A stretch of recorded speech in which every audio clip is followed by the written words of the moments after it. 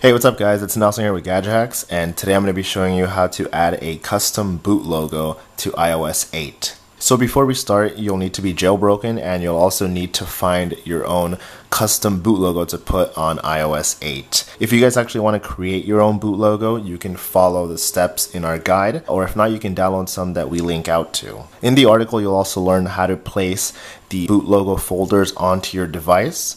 You'll be using iPhone box, and you can also check that out. So once that's all done, you'll need to download two different things onto your iOS 8 device. So we're going to go into Cydia, and the first one is Animate iOS 8.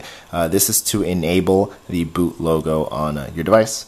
And the second one that we'll be using is iFile, which is a file manager, and we'll be using this to move around the boot logos. So now I'm going to exit out of here, and I'm going to go to iFile. So in the article, I'll show you guys, like I said, how to place the boot logo on your device, and you'll find it by going to VAR, Mobile, and Media. So here in Media, you can find the boot logo. I'll be using one called Glitchy 6 Black. It's specific for the iPhone 6. Once you find the folder, tap on Edit, select the folder, tap down here on the clipboard, and press Copy Link. Now when you're done, you're going to go back all the way to the beginning, and here go to Library and boot logos.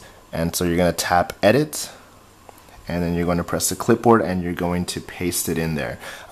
Since I already have it in here, I'm just going to overwrite it, but you'll be pasting it for the first time.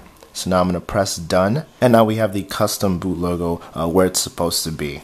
So the next step you're going to do is you're going to go to settings, and now we're going to be using Animate iOS 8. It's called boot logo in these settings. So I'm going to tap on boot logo, and here's the Glitchy 6 Black. So I'm going to tap on it, and now you can actually go to preview to view it.